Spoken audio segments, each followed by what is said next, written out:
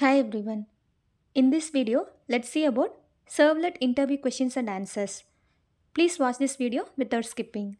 Let's start. First question, what is Servlet? Before seeing about Servlet, let's understand what is client and server. Client is nothing but a browser from which we'll be sending request. So this request will be reaching the server. Server means it is a network computer or a computer program that processes this request from client, that is nothing but browser. Okay, servlet means it is a web component that is deployed on the server to create a dynamic web page. So sometimes whatever request the client is requesting, right, that will be need to be loaded dynamically. So that is called dynamic web page. So for this purpose we need a servlet. Servlets are nothing but a Java program that run on the web server or the application server. Okay, now let's understand how this servlet works. First we'll have client and server. So this client will send request to the server, and this server, if it is a direct request, so it will have something called the static web pages that is already available web pages within that. So it will send that as response to the client. So this is one flow. And what if this client is requesting something which is not available in the server, that is dynamic web page. So in that case, the server will have something called web container, and with the help of that it will reach the application, that is normal Java application. So in that we have some servlet programs, and also it is connected to DB. So based on that it will process and fetch the information and send back to the server, and then this server will send back the response to the client. So now we have one question, right? How this server will know what client is requesting? So for that also we have something called deployment descriptor, that is web.xml, a normal XML file. So in that we have something called mappings.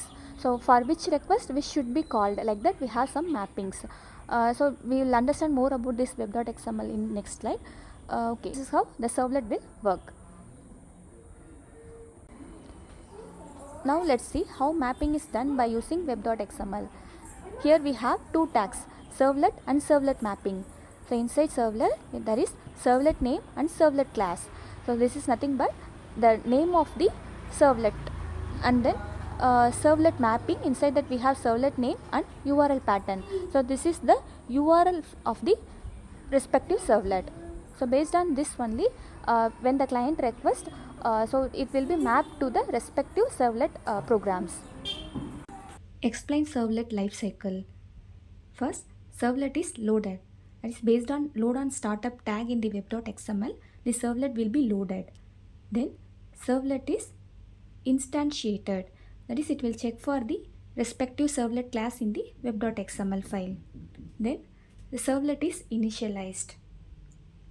Then service the request. That is, by using service method it will process the request. And finally the servlet will be destroyed. So this is the life cycle of servlet. What are the important packages of servlet? There are two packages. First one, javax.servlet, and then javax.servlet.http package. So first, javax.servlet package, it contains classes and interfaces used by the servlet or web container. The next one, as the name says, it is specifically for HTTP request only. So it contains classes and interfaces for HTTP request. What is the difference between generic servlet and HTTP servlet? The generic servlet is defined by javax.servlet package, whereas HTTP servlet is defined by javax.servlet.http package, and it extends the generic servlet class only. The generic servlet is not dependent on any particular protocol, so it is not protocol dependent, and it can be used with any protocol such as HTTP, SMTP, FTP and so on. Whereas HTTP servlet, as the name says, it is a dependent protocol and it is used with only the HTTP protocol. So this is the main difference. Then in generic servlet, the service method is abstract, whereas in HTTP servlet, the service method is non-abstract and can be used and can be replaced by doGet or doPost methods. What is doGet and doPost methods? These are important methods. Let's see that. These methods are available in javax.servlet.http.httpServlet class and it is called via the service method. First doGet, as the name says, it will be called when the client requests a get method, and it is used to retrieve the information from the server. Then doPost, so here also it will be called by the server when the client requests a post method. So it is used to send information to the server. What is filtering in servlets? As the name says, it is mainly used to filter the request. So it is an object and that is invoked before and after the execution of a servlet. So before reaching the actual class or something, if you want to do some operation like validation, we can add that in this filtering. So it is mainly used to validate the data coming from the client, and the available method is doFilter. Inside that, servlet request, servlet response, and the filter chain. So inside this we can add the logic to do the validations. Difference between forward method and sendRedirect method.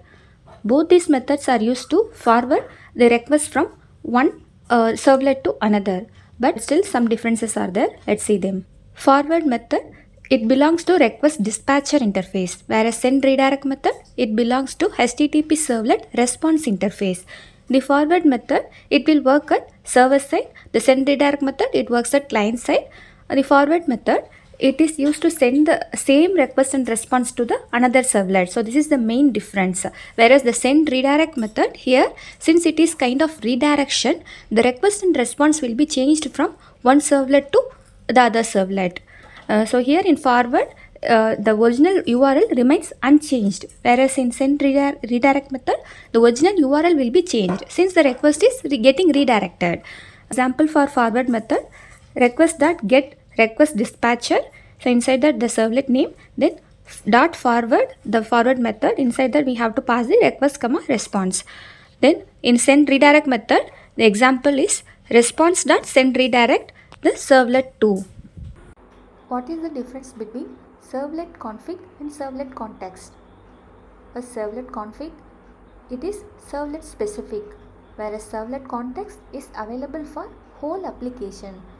The servlet config, each servlet has got its own servlet config object, whereas servlet context, since it is available for whole application, it is only one and used by different servlets of the application. The servlet config, use servlet config when only one servlet needs information shared by it. For example, we can take the department name. So this department name can be considered as one servlet, and there will be many departments, right? So each department will be available to that specific servlet only. So whereas the servlet context, we can take example as company name. So here this company name will be available to all the servlets since it will be common, right? So that will be taken as example. The parameters of servlet config are present as name value param, init param, whereas servlet context will be available in context param. Find some annotations in servlet 3. First, at web servlet, it is used to declare a servlet. At web init param, so it is used to specify an initialization parameter. Then at web filter, to declare a servlet filter. Then at web listener, it is used to declare a web listener. At servlet security, it is used to specify security constraints on HTTP protocol messages. So in high level, these are the definitions for the annotations. What is session tracking? Before that, we need to understand HTTP protocol is a stateless. That means it can't remember the user request. So when each time user requests to the server, it will treat the request as the new request only. So we need something called session, which is nothing but a state or particular period of time between the client and server. And this session tracking is a way to maintain the state of a user. So it is also known as session management. We have some techniques to do that. First one, cookies. Then hidden form field, URL rewriting, HttpSession. What is a cookie? As we saw previously, it is used to maintain the session. So how that is done means, it is a little piece of data that is delivered by the web server in the response header and kept by the browser. So this data will be maintained in the browser itself. Each time web client can be assigned a unique session ID by a web server. So cookies are used to keep the session going. And one more thing, like these cookies can be turned off by the client. So we can decide if we need this information or not. What is a hidden form field? This is also one of the technique for session tracking, and how here it is done means the information is inserted into the web page via the hidden form field, which is then transferred to the server. As the name says, these fields are hidden from the user's view. Example, input type equal to hidden, name equal to session, values equal to 1, 2, 3, 4, 5.